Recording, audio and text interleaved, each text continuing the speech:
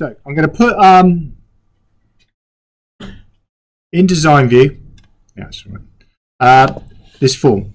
Okay, so now what I want to add, it's not letting me do it. I just press escape and then right, because it wouldn't let me add one. Now what I'm going to do is I'm going to create a bit of space here by dragging that down a bit here, and then I'm going to add a combo box.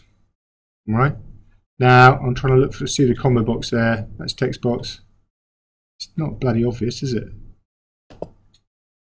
There it is there. All right, so there's a combo box. So I click on that and then clicking it down there. Now up comes a pop-up now. It says I want the combo box to get values from another table or query. Yes, I do, because it's going to go and get it from which table?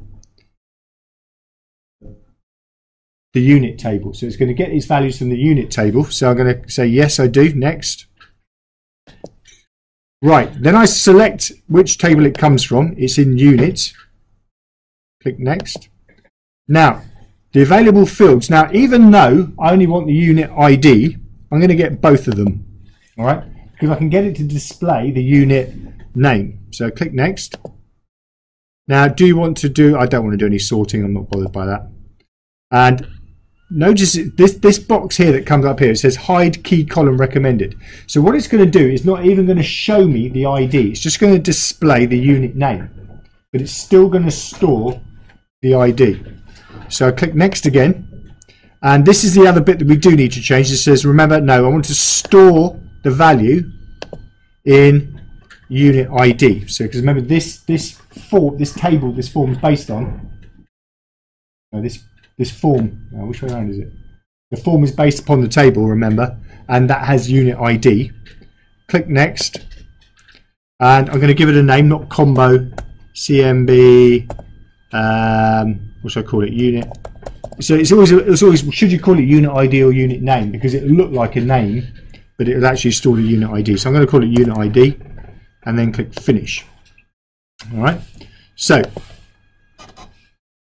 if I put this back into normal view now, you can see it says unit 18 database is there, and that corresponds to unit ID 1.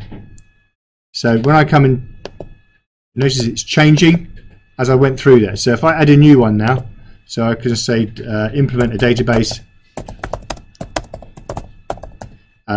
criteria, D1, D2, whatever, and then I'm going to just select it. So it's databases. I can obviously make that wider, and then that's it. It's done.